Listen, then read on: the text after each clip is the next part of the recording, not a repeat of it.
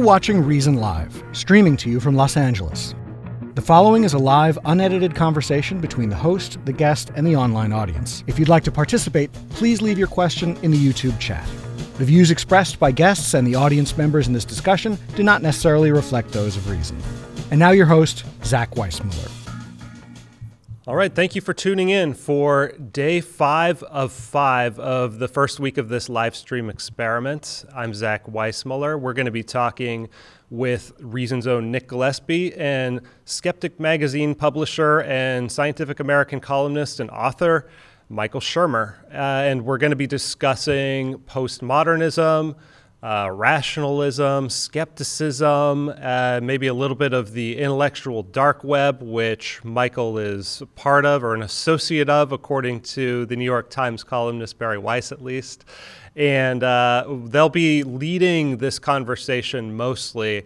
I might pop in once in a while to bring in your questions and also to some clips from a previous video that we made on this topic, which is really what this is kind of based on. We got a lot of interesting reactions to that video, which is called Libertarian Postmodernism. If you want to watch that video, if you're watching this stream later and want to watch that first, the link is in the description, so you can take a look at that.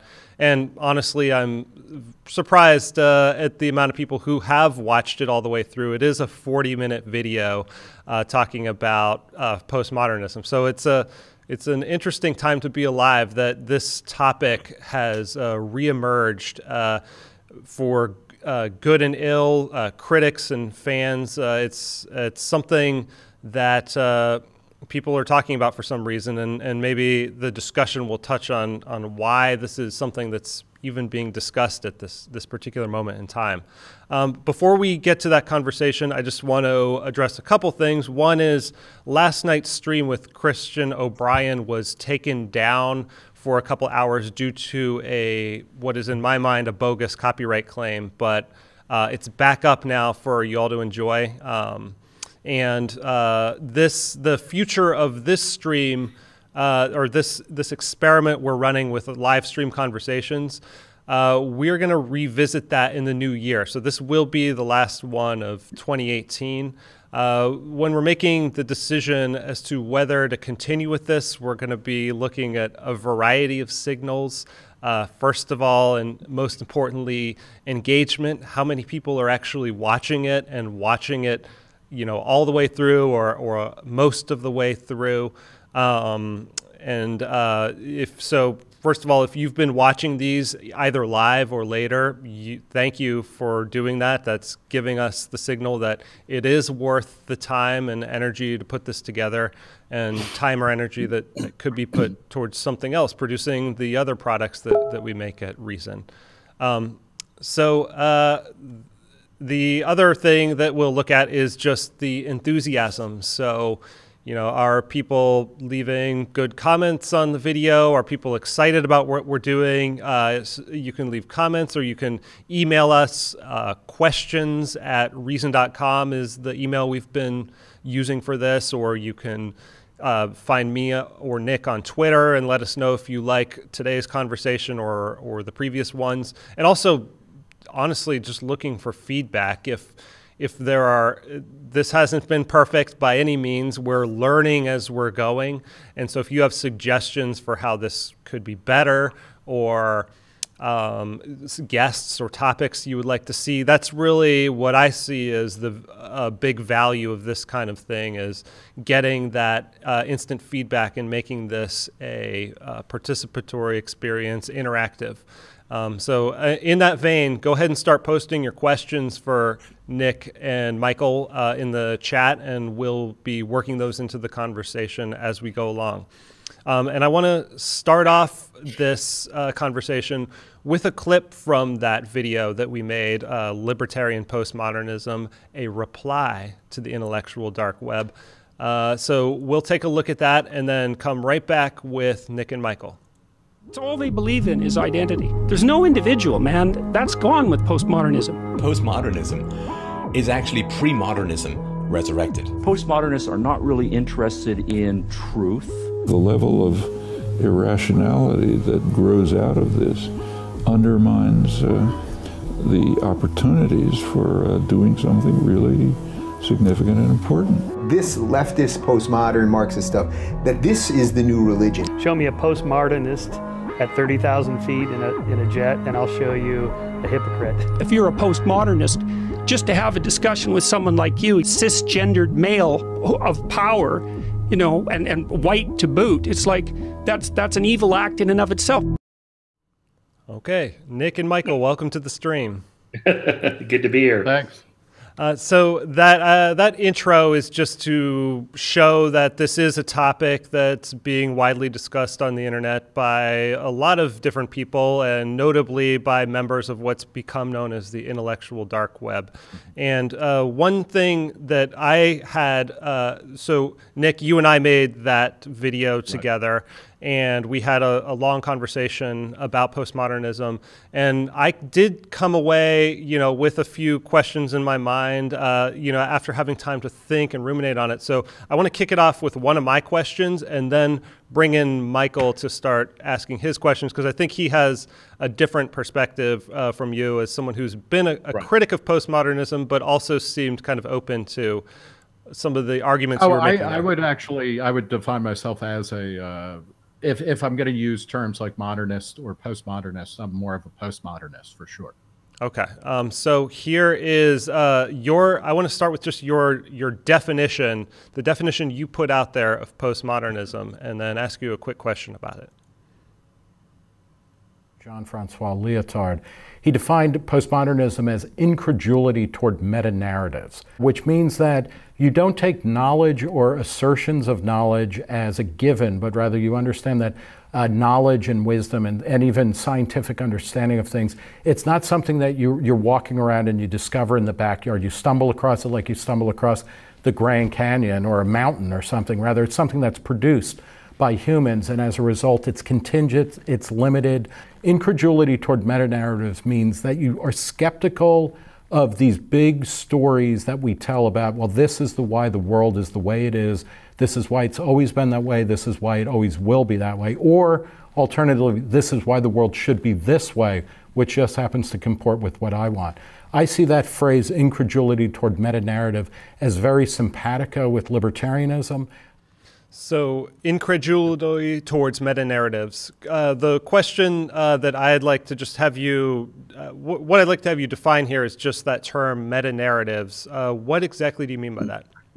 I think it's any large theory that seeks to explain either all or part of the universe, and by that I mean human society and things like that. So, there can be a single meta-narrative which on a certain level would be something like evolution or the theory of relativity.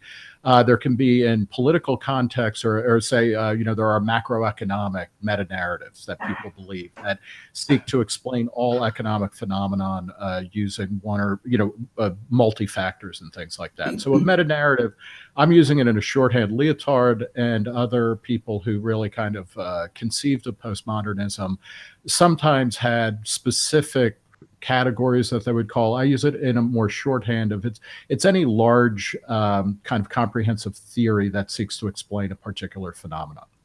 Okay, that's a great starting point. By the way, I'm sorry to interrupt myself and you, but libertarianism has a series of meta narratives that are worth thinking about.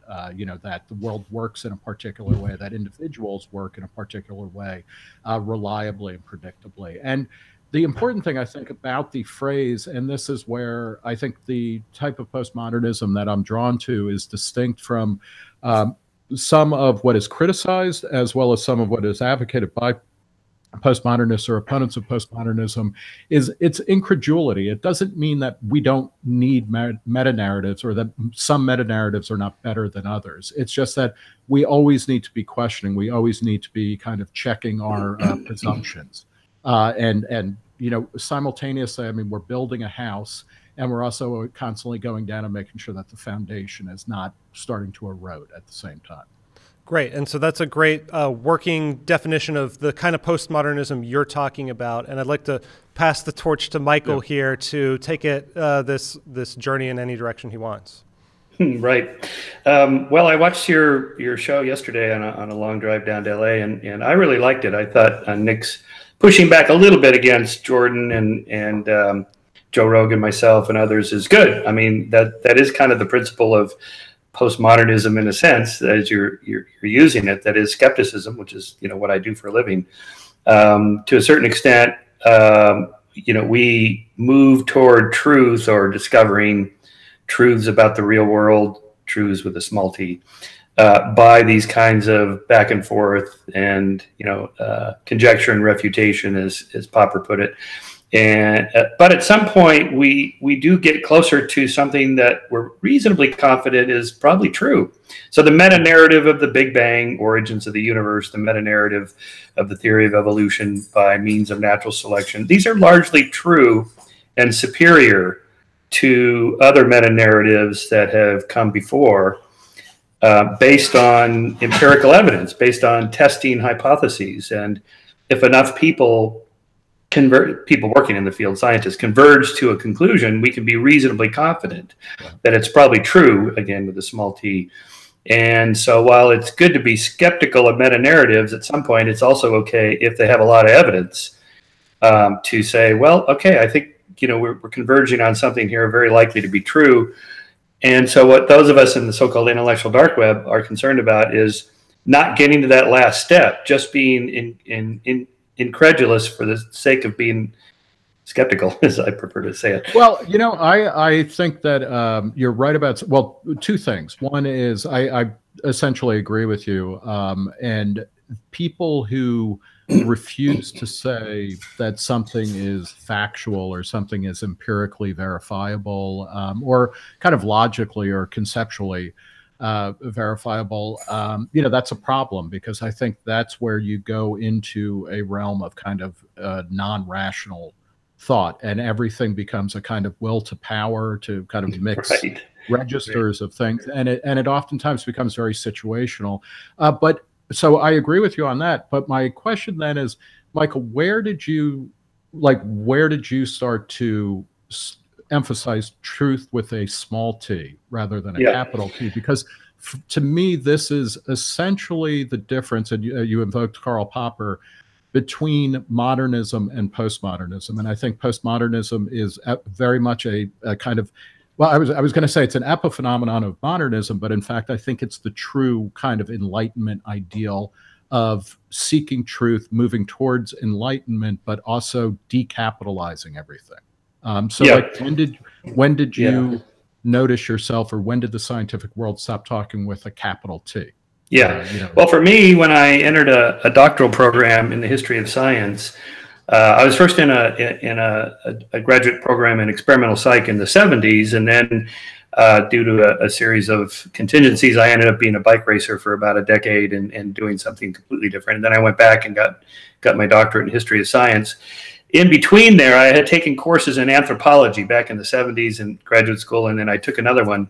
And so I'll just read to you what I wrote here in my book, The Borderlands of Science. I wrote an essay about my collision with postmodernism and deconstruction. When I took a graduate seminar co-taught by an anthropologist and a historian, when both fields were being deconstructed by so-called postmodern literary critics and social theorists. Anticipating the kind of anthropology done in the 70s when I last studied the science, the customs, rituals, and beliefs of indigenous pre-industrial peoples around the world. People like Napoleon Chagnon and his work with the Yanomamo. I love that stuff.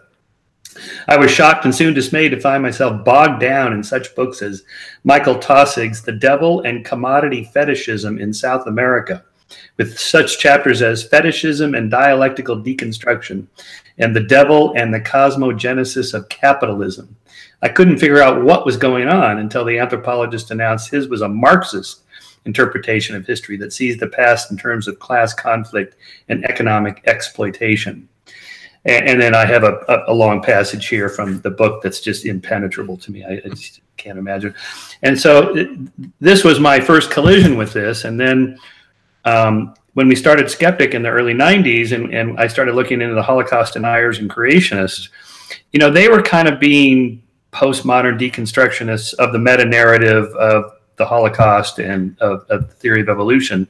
And I realized if you take this too far, then you can actually take it right into a classroom and go, look, our story about the creation of the universe 6,000 years ago is just as good as the scientific one, because there are no objective truths. And then you can get really crazy and go, okay. And then I end up writing a book about these guys denying history, about Holocaust deniers. They just, well, our story that, you know, this was exaggerated and so on is just as good as the other historians, because there is no objective truth. So that's what bothered me back when I first collided with it. And then the clips you showed of Jordan, for example, is emblematic of the kind of postmodern wars that are re-erupted again since the 90s. Is captured, I think, in John Haidt's got a nice lecture about universities making the transition from the search for truth to the search for social justice. And he's got a great, basically, challenge to them. You should just announce on your webpage which one you want. Are you helping students understand the truth? Or are you helping students learn how to be social justice warriors? And just be upfront about it, because that's what a lot of them are doing. And that's the concern we have. Yeah, no, you know, and it's a concern that I share, because I, you know, when you look at the 19th century, say, you know, the great kind of, arguably the three big thinkers who come out of the 19th century are Darwin, Marx, and Freud. I think Darwin's meta-narrative is the only one that holds up, right? You know, at this point. And it's been heavily changed or heavily modified and adapted and reinterpreted, so that you know, and this gets to, I think, the benefit of postmodernism and a kind of understanding of skepticism, and that decapitalizing, you know, taking a capital T and turning it into a small t, is that throughout the 19th century and throughout a good chunk of the 20th century, there were people who used evolution or evolutionary theory and kind of, you know, what I think we would agree is a bastardization or a misunderstanding of Darwin, and some of the implications of which Darwin himself didn't even understand, that, you know, particular races were better than others and had a right, you know, extrapolating from biology to politics, to rule over other people, etc. So to me, that, you know, you didn't. I understand your hesitation with postmodernism, but what does it mean to go from a capital T to a small t? And to me, this is why I find postmodernism particularly simpatico. I don't think it's the same as libertarianism, but it fits very well. And, you know, my background in terms of, you know, my PhD studies were in literary studies, where literary critics deconstructed the literary canon. And it was a couple of things of note. One is that what essentially what they did is they brought context back into the creation of literary meaning. And you know, this is one of the things where I think postmodernists are wrong. And this is something that I first read in Hayek, but that they're applying kind of methodologies or an understanding of a field of knowledge in literary studies or in history, and then applying it, say, to you know, physics or sciences that are a distinct type of knowledge and actually require a different way of understanding the world, and possibly even truth. I think truth in math or physics is probably different than truth in philosophy, in like living philosophy as opposed to logic, or in literature. I don't think there is such a thing as like the greatest writer of all time. What I'm interested in is the ways in which we use literature and literary tradition and create literary tradition in order to have conversations and to find meaning in our lives, to express ourselves, to engage with people. And that's exactly what postmodernists were doing in literature, in literary studies, starting, you know, arguably it goes back further, but the high tide of this stuff really started hitting the grad programs in the 70s and 80s and early 90s when I was in school. And it was incredibly useful, because it was a corrective to a really stale and boring understanding of literature with a capital L. And here, for instance, I'm an Americanist, but you know, we were taught there were 5 great writers that created something called the American Renaissance, which at the time it was happening, you know, the American Renaissance, which took place before the Civil War in literary terms, is something that was created in like the 1920s and 30s or 40s by people after the fact, and then it was presented as if, oh, well, you know what, like we were just digging around in the backyard and like, oh my God, look at this, we found the American Renaissance. And going back and looking at what people at the time were reading, why they were reading it, how they were reading it, and recovering that and creating what Michel Foucault, who's, you know, one of the bugbears of anti-postmodernists would call a genealogy of knowledge rather than just a received, kind of set of commandments. I find that very helpful. And I find it very simpatico with libertarianism, particularly when we start to talk about kind of meta-narratives of political power or political righteousness. Yeah, I read Foucault's book on, I forget the title, but it was something like the invention of mental illness. Mental illness was invented in Madness and Civilization. Madness and Civilization. Yeah, madness was invented in 1620 or something like that. It's like, wait, what? I mean, we have some idea of brain chemistry and genetics, and schizophrenia is clearly a brain disorder. It's a malfunction of the neural networks and so on. What are you talking about? Okay, so I steel-manned his argument. I tried to understand it, and he makes some good points that, say something like a more contemporary example, the kind of overprescription of ADHD medications to young children who may not really actually have some kind of brain disorder, but they're just active, young boys that like to run around a lot, and you force them into these rows of desks in classrooms for hours on end. And the teacher can't control them, so they just medicate them up. Okay, that would be an example of something that's called a disease as if it's a medical condition, when in fact it's just a social thing that we invented in the 90s to gain control over hyperactive kids.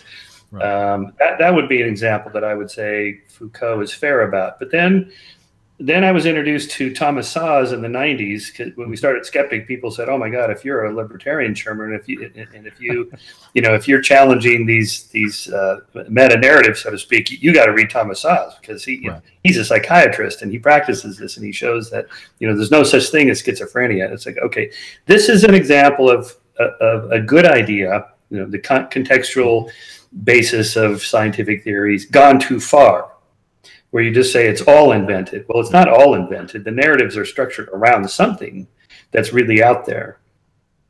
Yeah, well, and it's interesting. And in the original video that Zach and I did, we talk about Szasz and Foucault, partly because in the early 60s, along with R.D. Laing, and there were a couple of other people who tended to be psychologists, psychiatrists, anthropologists, looked at the construction of mental illness as a means of getting rid of people who, were just annoying to the powers that be. And sometimes, sometimes it's your family, sometimes it's political prisoners. I mean, there's a reason why in the Soviet Union, political prisoners were routinely remanded to psychiatric institutions. Right. And Szasz and Foucault's first teaching gig in America was at SUNY Buffalo in the late 60s, early 70s, and Szasz was up in Syracuse, and they actually corresponded a fair amount. I knew Szasz a bit, and I agree. People say, who have a better understanding of brain chemistry and whatnot, that Szasz went too far with what he was saying oftentimes, or that he stopped keeping up with advances in understanding actual markers of disease. But he wrote a book called The Myth of Mental Illness. I think that's powerful. And again, everybody can take everything too far. There's no question of that. And to the extent I think one of the most ridiculous examples, and I'm trying to remember exactly where it was from.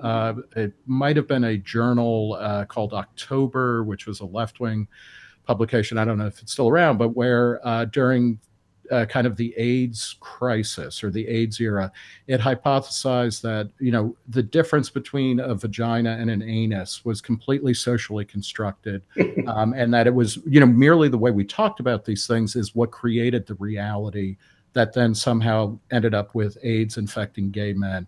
And that's wrong. Because there are physical differences, and even if you're heterosexual, you're more likely to or at the time, I mean, we've kind of moved past into a post-AIDS era, but, the anus is not the same as a vagina in terms of intercourse, and there's more likely to have, bleeding, which then leads to HIV transmission, et cetera. Right. So, Alan Kors, the guy who wrote the book, the Encyclopedia of the Enlightenment for Oxford or Cambridge Press, retired from University of Pennsylvania. I'm sure, we know him in common, but he once said, there's a difference between talking about the social construction of reality, which is what a lot of extreme postmodernists focus on. And they say everything is socially constructed. Reality is completely socially constructed versus the construction of social reality. I think is where a postmodernist understanding and incredulity toward meta-narratives becomes really important. And this is probably less so in the research sciences in terms of physics or certain aspects of biology and chemistry and whatnot. And it's more in the way that science gets applied and then trickles into politics or trickles into different ways to control people's lives. Let me jump in real quick with one question I think is relevant to this conversation that came in from the comments. And I'll also mention that since you brought up Thomas Szasz, early next year, I am producing a documentary for Reason on this very topic, kind of the history of Thomas Szasz and what he got right and wrong, and what insights apply in modern day and which ones we probably need to push aside. So keep an eye on ReasonTV for that early next year. But this question is from someone named Simply Irresistible. Of course. Michael Shermer brought up the idea of steel manning, and this is basically asking you to steel man the other side. To Nick, what is the biggest problem you see with postmodernism? To Michael, what is the biggest strength? So Michael was about to talk, so let's start with you, Michael. Oh, well, just parenthetically on Szasz, we published an article by him in Skeptic, because I'm always open to people that have counter views. And lo and behold, I found some supporters in Scientology that liked what we were doing about challenging psychiatry. I'm like, wait a minute, what? We're skeptical of Scientology. Why are they liking my magazine? Oh, that's right. They don't like psychiatry. Yeah. Okay. The enemy of my enemy is my friend kind of thing, I guess, for them. Well, for me, I think I already said it, that it's clear that the old idea, that sort of 19th century idea that historians, the job of the historian is just to tell the past as it really was. Well, there's no such thing as it really was. Obviously, you can't disentangle the historian from history. And, the narrative writer, from the narrative, from the text, from the context that he's writing in and she's writing in, and so on. So I think that's probably the best part of it. When I exited my doctoral program in the history of science, I no longer held that view. My original view when I entered was that science is a sort of progressing, like an asymptotic curve, coming right up to, but not quite making the upper ceiling of truth with a capital T. We're going to get closer and closer to it, and pretty soon we'll get there. So I gave that up after the influence of postmodernism. Clearly, that's not the case. But on the other hand, there still is progress. I mean, there's a reason why, for example, the Big Bang Theory won out over the steady state theory, which were competing in the 50s and 60s, and it wasn't clear which one was going to win out. But the evidence started piling up, and by the late 60s, early 70s, it was pretty clear to almost everybody, with a handful of exceptions, like Fred Hoyle, who named the Big Bang Theory just as ironic, but it stuck. And so why did that happen? Why was there a convergence of conclusions toward one theory than the other? And it's because the evidence is there, real empirical evidence. Not that, and not just that I can see, that you can see, and you and you and you, and anybody can go look at it and run the experiment and so on. So we can get out of the postmodern trap that we'll never know anything by just recognizing that it's a social process of getting out of my head to make sure that I'm not deluding myself by having you look at what I'm looking at. And so the whole idea of empiricism, and again, Popper's conjecture and refutation, is I put it out there into the community and go, this is my theory. Tell me if I've gone off the rails, if I'm looking at something that might be real, and then you look and you look. And at some point, we converge to a conclusion one way or the other. And I think that's where we're at now. And Nick, what would you say is the biggest weakness of postmodernism? I think Michael has touched on it. It's, an intense, I was almost going to say like an intense subjectivism. It almost becomes a form of intellectual autism where nobody can understand the world as I experience, or as the group that I claim to speak for, which I might invent experiences and things like that. And there is a move towards the non-rational. I wouldn't even say irrational, but it's that, the idea of if-then statements, or the idea of being able to submit the evidence of how you came up with your system of beliefs to where you kind of open up the data and you give people, you show them what you did and you say, would you check my math for me? Would you proofread my way of thinking about the world? And I think a lot of the times the people who traffic in kind of postmodern lingo or jargon that's something that a move that they absolutely refuse to engage in. And in a campus context, it means shutting down speech. And I don't even mean, I'm not talking about somebody like Milo or Ann Coulter coming to campus, but really shutting down the intellectual work of engagement with people who disagree with you, so that you can actually move towards a better approximation of reality. And there is an objective reality out there, but, and this is obviously a very old concept, but, there's an objective reality out there that clearly impinges on us. If something falls off a safe falls off a building and hits me, whether I see it coming or not, it hit me and killed me. But how do we apprehend that? How do we comprehend that? And how do we make sense of it?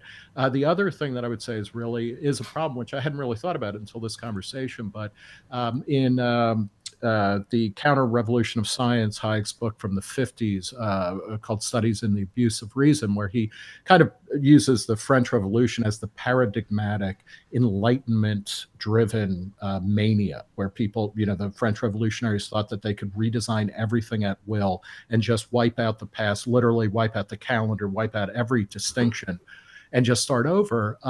He talks a lot about what he calls scientism, which at one point he defines as the mechanical application of a system of knowledge to other things, which actually run by different rules. And I think in many ways that's one of the problems with postmodernism. It really grew out of history and literary analysis, and in certain ways philosophy, or the philosophy of science, or historiography, and things like that. And I think it very quickly people started using it to level all discourse and treat all discourse exactly the same. And that's a problem, because the whole point of postmodernism is actually that the world is more complicated than we think, and that there isn't a single meta-narrative or a single system of knowledge that's going to explain everything. Yeah, let me read something I wrote here on that, where it shifts from the biological to the physics and biology to social sciences, which gets more complex. It is my hypothesis that in the same way that Galileo and Newton discovered the physical laws and principles around the natural world that really are out there, so too have social scientists discovered moral laws and principles about human nature and society that really do exist.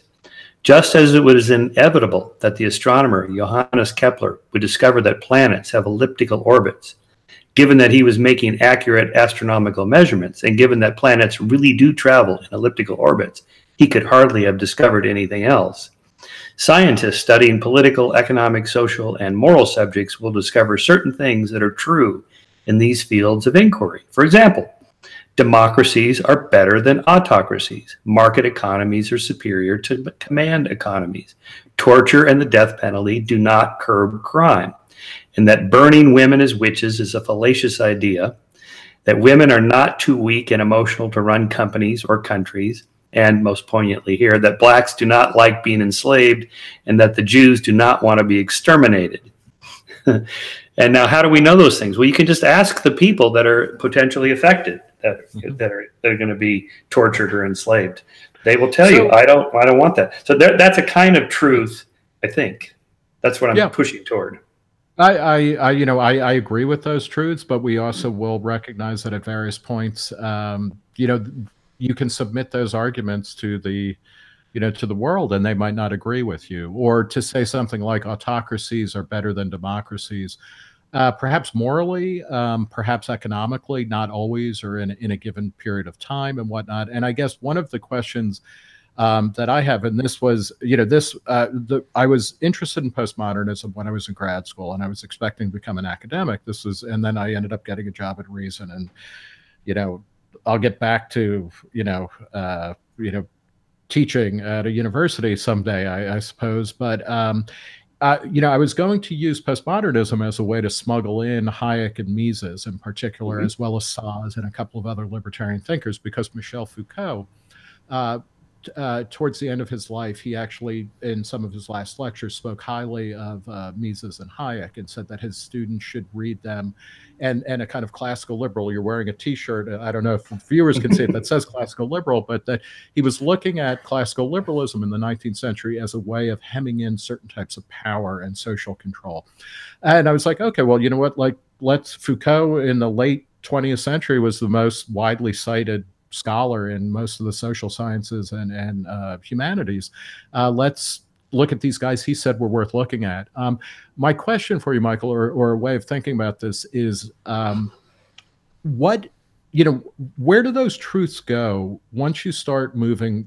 Like, I think we would both agree that men and women are biologically different. They're evolved in different ways, which are going to have ramifications on broad-based behavior patterns. How do we use science, or how do we have a conversation that is informed by science, but then does not become overly deterministic? Because this is a little bit different than postmodernism per se, but this is the problem I think that modernism had, which is that it very quickly devolved into hyper-determinism. I think you see that more now on the left, and kind of a Marxist left, even more than a postmodernist left. And we could argue about Marxism and postmodernism. When I was in grad school, they were, the Crips and the Bloods. They hated each other. Right. One was scientific and the other was mush. But how do you check yourself so that you don't become deterministic? Yeah. Well, you did disentangle Marxism from postmodernism in your first conversation. And when you do that, postmodernism doesn't seem quite so dangerous. But in the minds of many people, I think they're not disentangled. So, for example, you'll see in that clip with Jordan, you showed, he's got them overlapped because that's what he sees in academia, in part because so many academics are so far left-leaning. Yeah. They don't always call themselves Marxists. And if I might just inject, I mean, postmodernism, and I'm guilty of this too, is kind of a garbage term, right? Like where you use it for everything that you either, I mean, the joke that Umberto Eco, the novelist and philosopher, who wrote Name of the Rose and Foucault's Pendulum, and is like one of the great kind of theorists of postmodernism. He said, postmodernism is something that, any people label it whatever they love. I think we're at a stage now too where it's people label everything they hate as postmodern. Right. So. Yeah. So the concern, to bring up a contemporary issue that you mentioned was, the difference between men and women.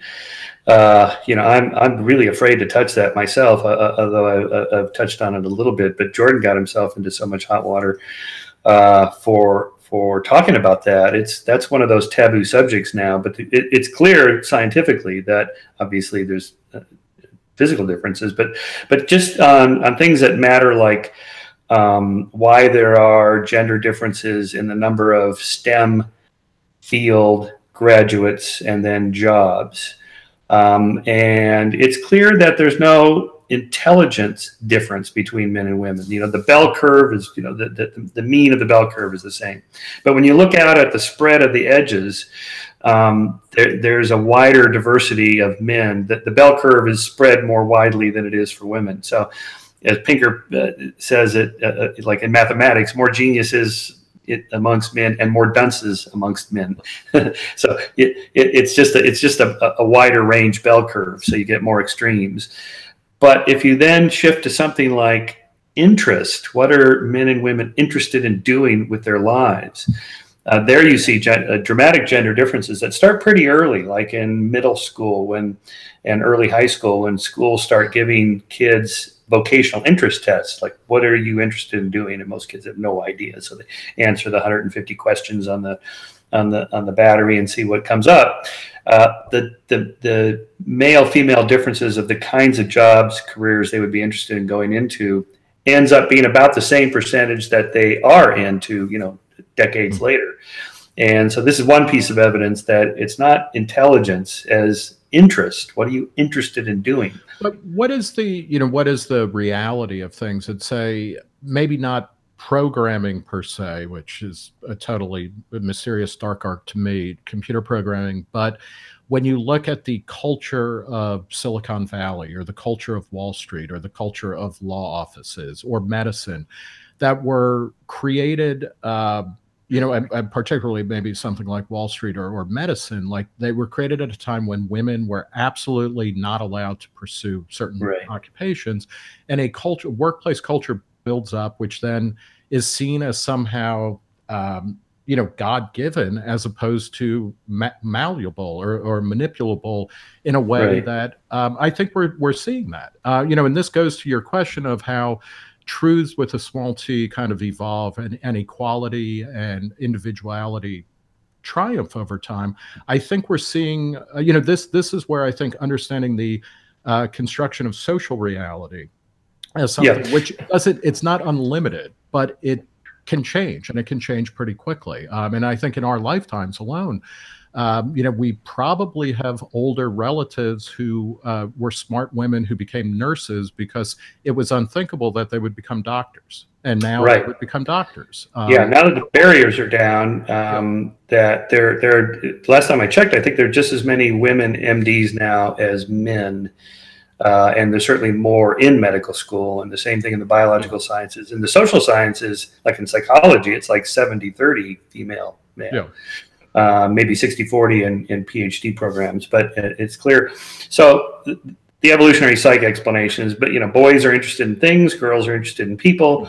Not across the board, of course. These are just average generalizations. But what it ends up resulting in is women are more likely to go into the helping professions, medicine, anything with people, and men are more likely to end up wanting to be involved with things. And programming, I'm told, because I'm like you, I have no idea. It's a dark art to me. But programming computers is more of a thing, a guy thing than anyway. This is the explanation. Right. And it seems to me that as you lower the barriers to entry, whatever results, percentage differences results, that's reflecting probably more interest than say ability. And also the other thing that bothers me about these conversations is this idea that somehow being a Wall Street trader or a politician or somebody that works 100 hours a week in a law firm to become a partner or in a medical practice, that that's the ultimate thing you want to do. To me, working 100 hours a week, this does not sound like a high quality life. To be the CEO of a major corporation, for 30 years, you got to work probably 80 hours a week is something like it. Who wants to do that? That's not much of a life. And so women are more likely to say, no, I'd rather work half time and spend time with my kids as a higher quality life. And somehow that's been transmogrified into, so you're saying that women can't work as CEOs? No. And Pinker also makes this point, but why aren't there more women Caltech physicists winning Nobel Prizes or whatever? Because almost nobody could be a Caltech physicist or mathematician. Right. I mean, it's such a tiny percentage of the population that could do it, that those extreme ends on the bell curve at the genius end, those slight differences there are then reflected. That's the explanation. I want to throw in a question that came up on the original video, because this is what a lot of the critics of postmodernism seem to be worried, that it's undermining a lot of the assumptions upon which our very civilization is built. I think this comment kind of exemplifies it. It says, here we go. Postmodernism implies that all previous generations knew nothing and that we know better. It's perfect for Maoist cultural revolution. We should be skeptical of established narratives, but an outright rejection of all narratives makes us extremely open to whatever the powerful today want us to believe, and they will change it at their whim. As expected, reason's rebuttal of Jordan Peterson are dismissed with prejudice. So this idea of cultural Marxism that you hear people like Jordan Peterson talking about, is that a legitimate concern in either of your minds? I'll jump in. I think one of the things that postmodernism actually valorizes is what an American literary critic from the 20s or 30s, Van Wyck Brooks, called a usable past.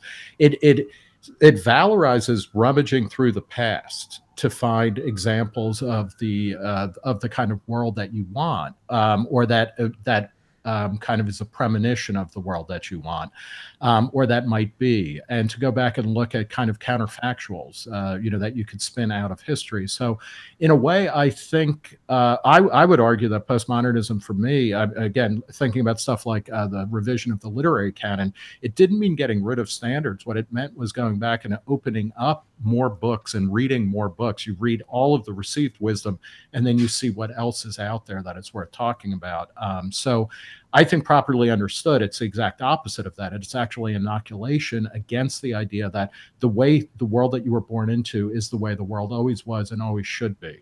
I would argue that, but it is true. Yeah. I think, a lot of people constantly want to just will away, any sense of history, and that's always a problem. And Michael, what do you think of that? Because Peterson obviously is very concerned with the power of myth, and that, our civilization is built on a certain religious outlook. And as a skeptic, I imagine you have some problems with it. But I'd like you to tackle that and the cultural Marxism argument.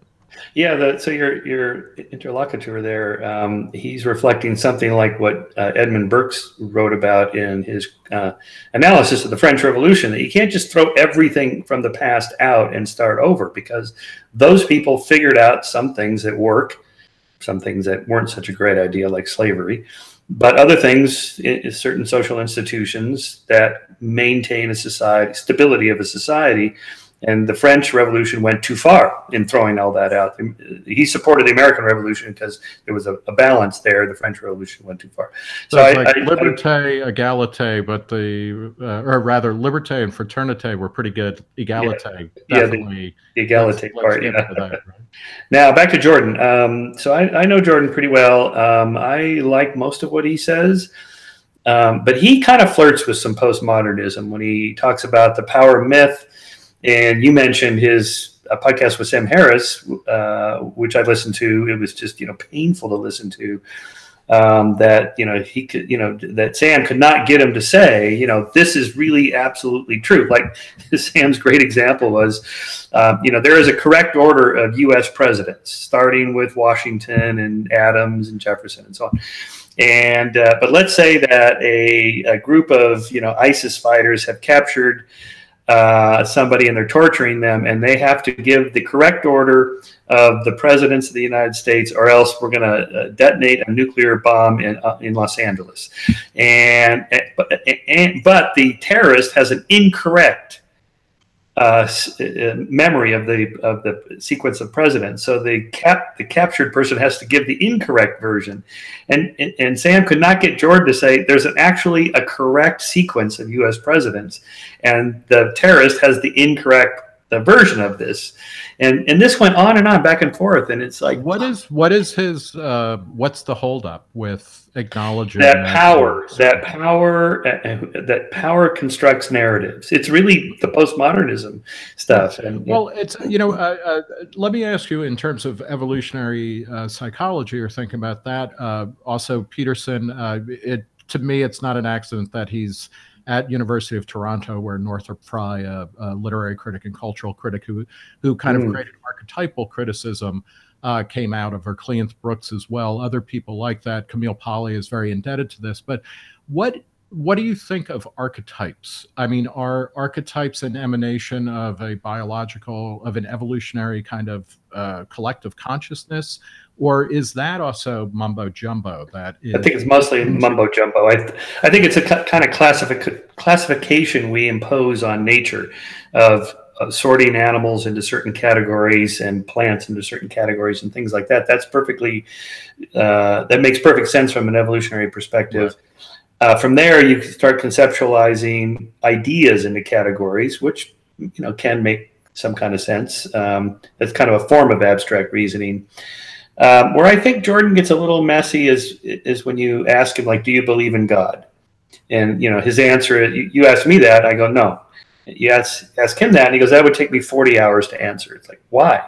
Well, what do you mean by belief? And what do you mean by God? And like, for example, Jesus was resurrected. Okay, so people like me and Dawkins say, no, he was not resurrected. That would be a miracle, violation of natural law. But you're conceding he existed. So you. Well, I do concede that. But for Jordan, he wants to say something like, Jesus is a archetype of absorbing the sins of the past and redemption, starting over. He's got this whole story, and that's really true. It's like, well, okay, what do you mean by true? I mean, as an archetype, as an idea, yes, I get that. The idea of Jesus dying for me and redemption, starting over, the flood myths, for example, whether it's true, it's probably not true, but it represents some kind of truth, like, people can start over and rebuild their lives. And so if you read a novel that inspires you to do this, or you read a religious text like the Noachian flood or the Jesus story, it's kind of a destruction, redemption, we're starting over. And that's true for you.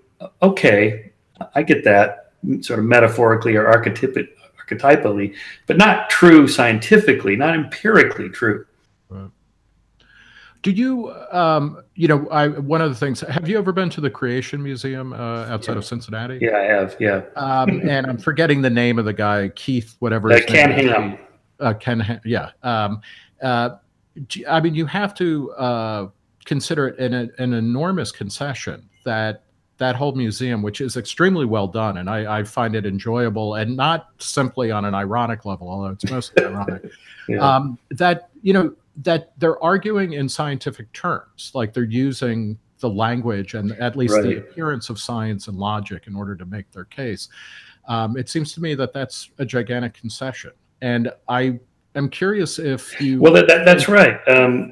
Before, like a century ago, no one really cared about scientific discoveries in terms of their implications for religious beliefs. Some did, but most didn't, because most weren't basing their religious beliefs on facts and evidence and empirical reasoning and arguments and logic and all that. It was just what they believed. So this is a very modern idea that science is now the power narrative. And if you want to have power in culture, you have to use that narrative to get your message out. So at the Creation Museum, you go in there, and as you may recall, there's two pathways you can go down. The science pathway, and you end up in this room where there's sex, drugs, and rock and roll, and euthanasia and abortion, and it's just the culture has gone to hell in a handbasket, all thanks to Darwin. And then you go down the other pathway, and you end up Jesus and heaven and love, and everything is great. So they're really kind of postmodernists in a way, as you define it. They're saying the meta narrative you tell ends up. It's not just a hypothetical, interesting discussion about DNA or the age of the Earth. It has implications for politics, economics, ideology, beliefs, life and death, morality, where you end up after you die, and so on. Do you also believe that, though? Because I guess one of my questions, and this conversation has been helpful for me, I mean, to kind of clarify this idea of taking kind of arbitraging a system of knowledge developed in one field and then putting it into another. Sometimes that can yield a really interesting analysis. Other times it can lead to confusion, and I like categorical confusion, which I think when postmodernists, and I think in the clip that Zach showed at the beginning, he was talking about, or you were talking about, show me a postmodernist at 30,000 feet and I'll show you a hypocrite. I think I came back to something along those lines of saying like, yeah, that's it's true, but like, what does aerodynamics, the science of aerodynamics, and there are certain wings, there are certain engines, there are certain measurements that are more efficient and more effective and keep us from crashing, and we can model these and predict these and retrodict things and everything. But what does that have to do with living a meaningful life, which is really ultimately the arena in which we're going to spend most of our lives? So what does astrophysics have to tell us about whether or not our children should become doctors or lawyers or not? So here, let's get back to that charge of scientism, which I'm guilty of. I think the mistake here is thinking that when you're talking about like bridging the is-ought gap and using science to find meaning and morality, here we're not talking about science like ichthyology. We don't turn to the ichthyologist to find out what the meaning of life is, or what's good and evil, or what's right and wrong. Here I'm just talking about the whole body of the Western tradition, science and philosophy, and throw in theology and literature and the arts, everything we know. Will you throw in religion in there? Yeah, I would throw in religion because they were there before science, and they've been thinking about these things a long time, and they didn't have a systematic method to get at the truth, so to speak, the scientific method. But through trial and error, they figured out some things that were better than other things, and some religions are better at this than others. I think because Christianity went through the Enlightenment, it became out more civilized. It's become reasonably supportive of most moral civil rights movements and things like that. They're slow to change, but Judaism is probably my top pick. If I was going to be religious, it would be maybe a Jew, even more than a Buddhist.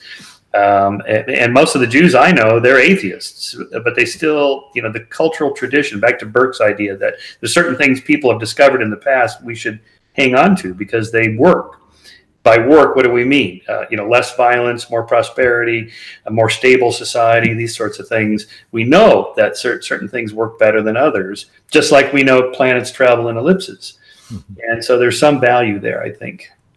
I would tend to agree, and I think one of the things that I was raised Catholic, the Catholic tradition, like a Jewish tradition, and like a Protestant tradition, a Reformation Protestant tradition, is a skepticism actually towards meta-narrative. I mean, they're constantly, getting together and arguing about the finest, every jot and tittle. I mean, some of my best friends are biblical literalists, and one of the things that as I became more interested in literary criticism, that I found was a kind of common ground was like a real interest in understanding a text. And they would talk about how every jot, that God breathed every jot and tittle into the King James Bible, which strikes me as a ridiculous statement. But every comma and every period, every punctuation mark, much less the longer passages. And that is a good, that regardless of how it's being done, that process of kind of being conscious and trying to ferret out a better understanding of what you're looking at, I think is a good one. Yeah. So if you find value in Jane Austen or Shakespeare or whatever like that, Dostoevsky, Jordan loves Nietzsche and Dostoevsky. Well, there was no brothers Karamazov in Russia that I know of, but it's irrelevant. That's not the right question. Right. Is it true? Is that an accurate, true history of the modernization of Russia in the 19th century? That's the wrong question. It's irrelevant. A lot of people that send us articles about, I have an explanation for the Noachian flood. It was a meteorite or a volcano, whatever. Or Jesus didn't really die. When he was up there on the cross, somebody gave him some stuff that knocked him out, and his heart rate was super low, and they thought he was dead, but he wasn't. Then he escaped, and he went to France, and and so on. It's sort of a Dan Brown novel kind of thing at this point. But to me, they're going down the wrong path. I mean, I like the scientific approach to these sorts of things. Let's find a natural explanation for this apparently supernatural phenomenon. But maybe there's nothing to explain. Maybe the stories are just mythic. They're archetypal stories that represent something. People just make up the story to deliver some kind of moral homily or message that is true in that sense, but not true in a historical, scientific sense. And another question came in that I think goes to what you were talking about, Michael, and maybe challenges it a little bit. I mean, you wrote a book called The Moral Arc, which I interviewed you about, and Sam Harris also seems to have, and I don't know if this is a correct characterization of your beliefs, but that there are kind of moral goods that can be rationally derived. And one of the questions that just came in from D4N Nabel: why should we care about individualism or egalitarianism, etc.? Why not attempt to make the state as glorious as possible? All those questions can't be answered by science. What say you? He's wrong. I mean, we know what happens when the state gets glorified and the collective is put over the individual. We have tons of historical experiments. The experiment has been run, and they're almost always catastrophic. I mean, not almost always, always. Now, if it's a tiny little commune of 20 people in 19th century Kansas or something, it's relatively harmless. People have a lot of sex and they get their feelings hurt, and the cult leader ends up absconding with the money, whatever. But if you scale that up to the big communist experiments in the 20th century, then you end up with 100 million dead.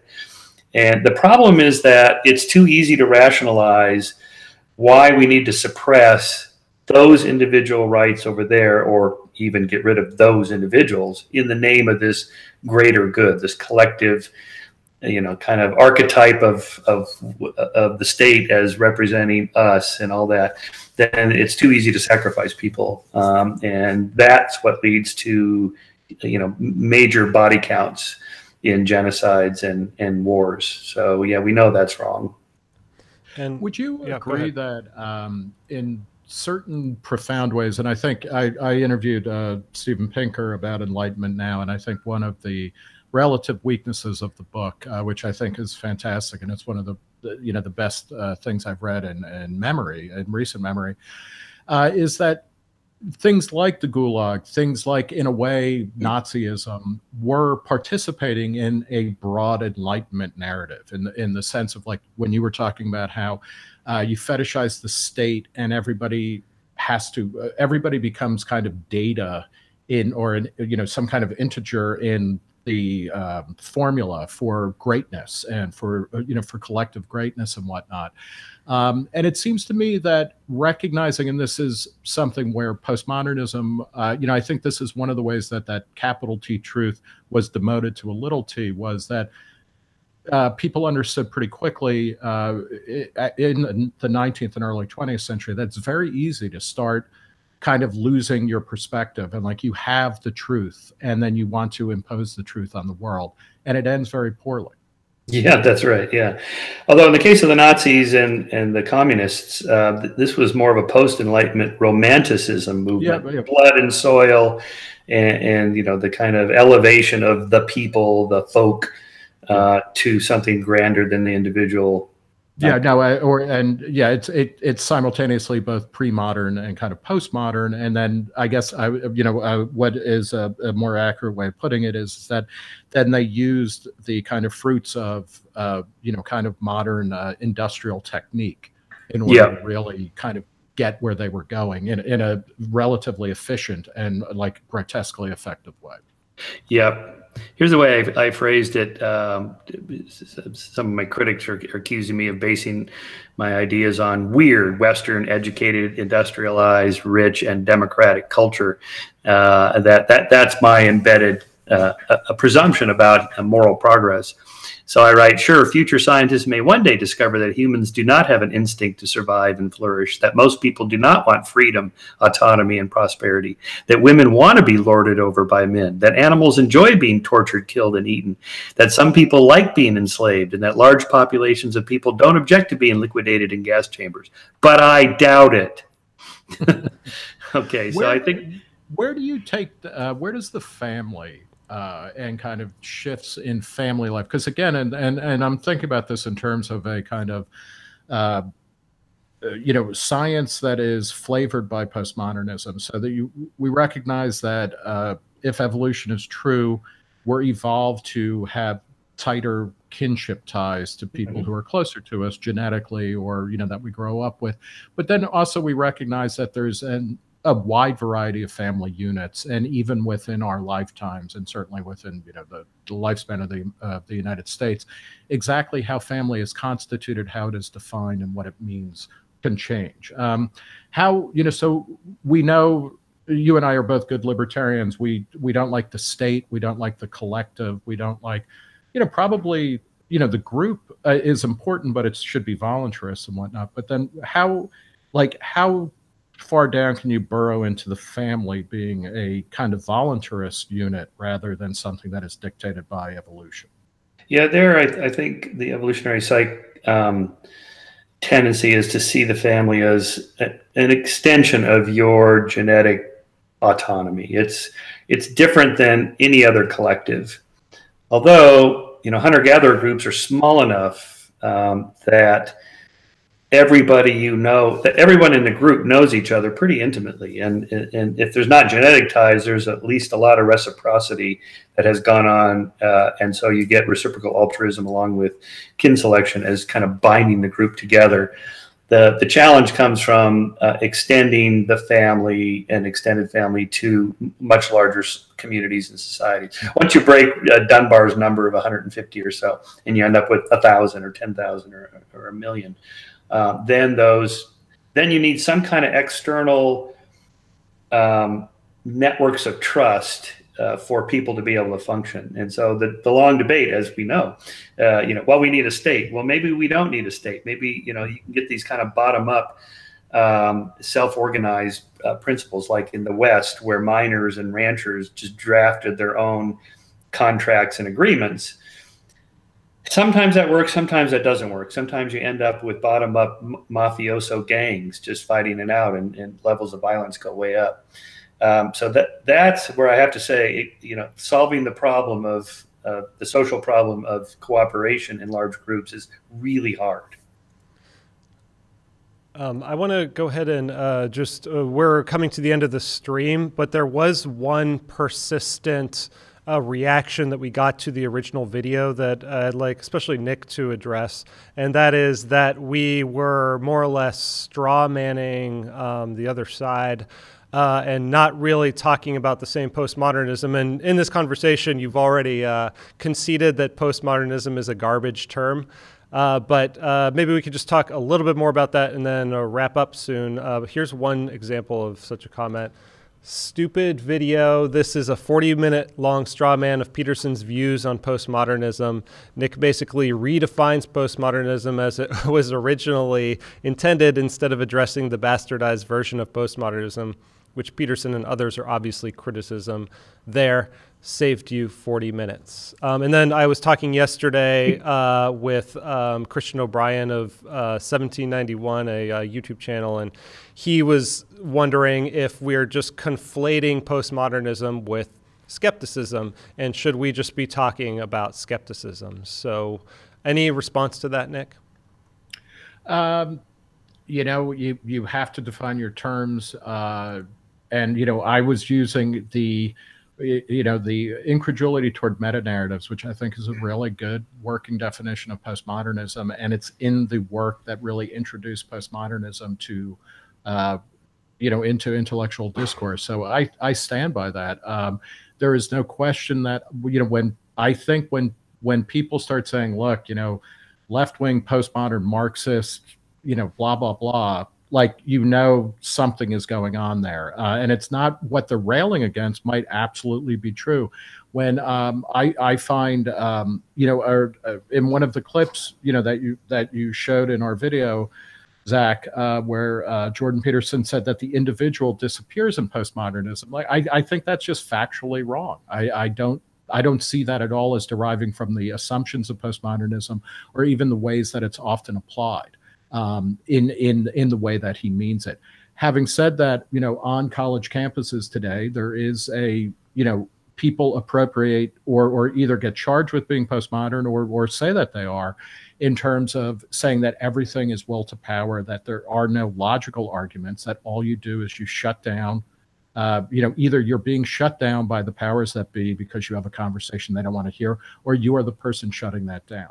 I don't know how you get around that. And what do you think, Michael? Is there a straight line from postmodernism to the campus identity politics and what I think Peterson calls, power games? Is that a straight line, and is that a legitimate criticism of postmodernism?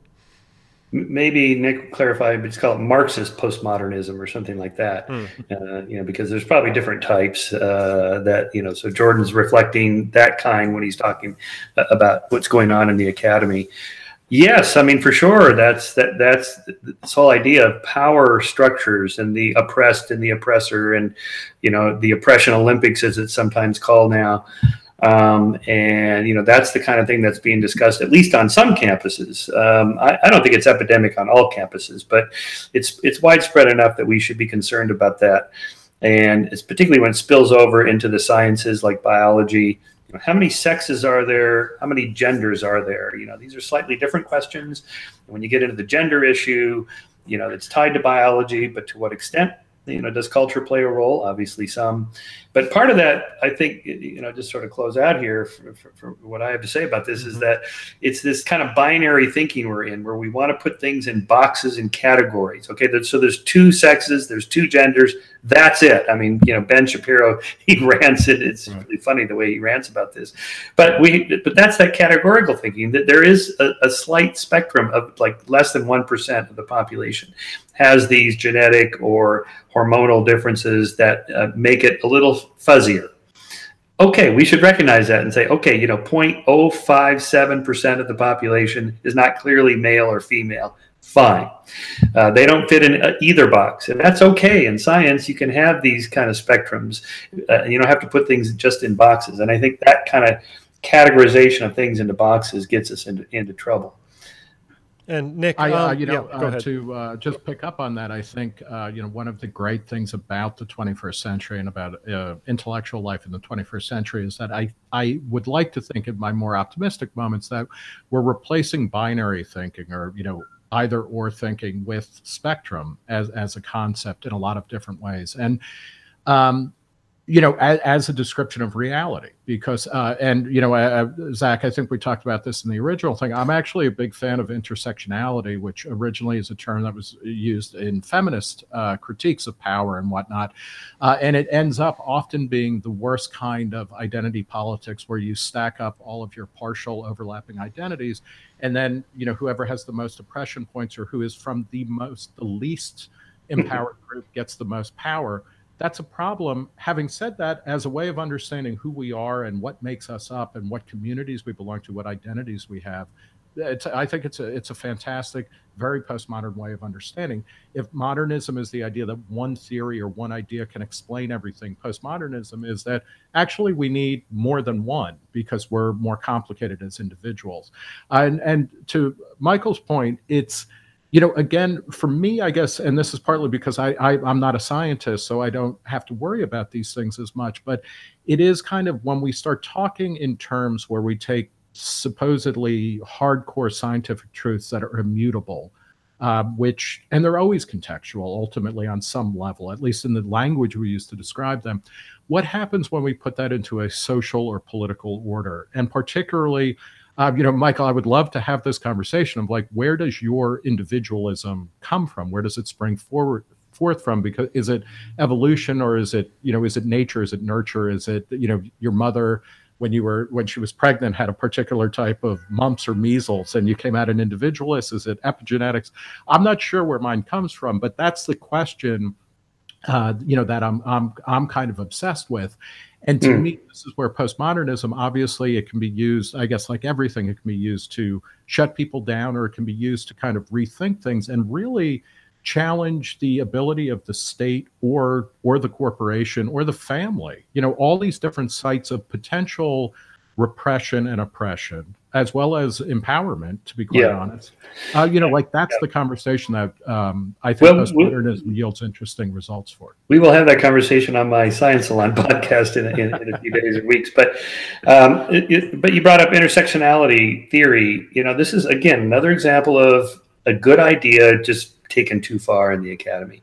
That really does end up being the oppression Olympics. And by the way, that term was coined by a Latina feminist activist who warned her followers, don't turn this theory, intersectionality theory, into oppression Olympics, which is exactly what's happened. So the problem is when you put it into action from just the theory. So if a black man says to me, a white man, Shermer, you have no idea what it's like to be a black guy in America. He's right. I don't. I know I have privilege. Being a middle-aged white guy driving a Tesla around Santa Barbara, I know I'm not going to be assaulted. I know the police aren't going to shoot me. I'm relieved of all those things that I know, say, a black guy has to worry about.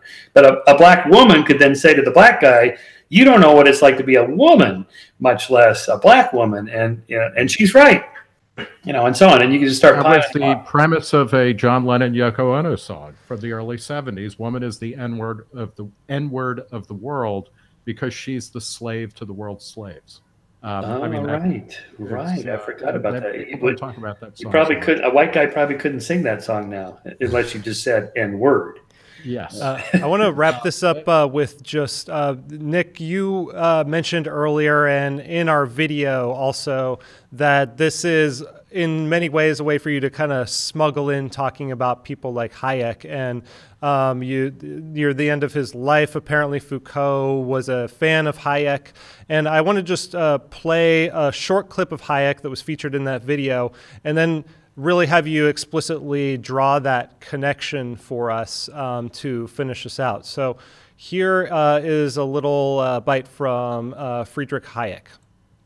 Socialism assumes that all the available knowledge can be used by a single central authority. It overlooks that the modern society, which I now prefer to call the extended order, which exceeds the perception of any individual mind, is based on the utilization of widely dispersed knowledge.